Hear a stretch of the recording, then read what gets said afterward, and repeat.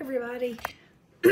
Okay, so Sybil B has a challenge for a memorydex card, and I've never made a memorydex card before.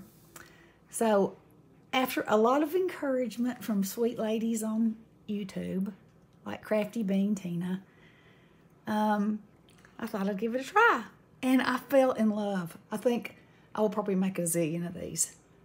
So anyway, you were supposed to have something with your favorite color. And it's really hard for me to have a favorite color because I just love color. But pink is primarily what I used here. And the paper is from Authentique. It's Jubilee. And I got these, I got a set, a group of vintage pictures off of eBay.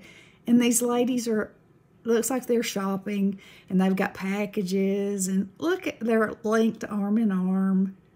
And they're just so happy. And so then these stickers are from this Amy Tangerine set that we've all been hauling, this one. And then I added this little key and a little flower rose because the background is that floral. And then this sentiment is from Tim Holtz, one of his little word packets. Together's the best place to be. Don't they just look like they're having the best time? And I just love it. So anyway, it makes me smile. So here's my entry, Sybil. It's my first try. Thanks for putting it out there, and thanks for your encouragement and all your beautiful work. And here's my entry.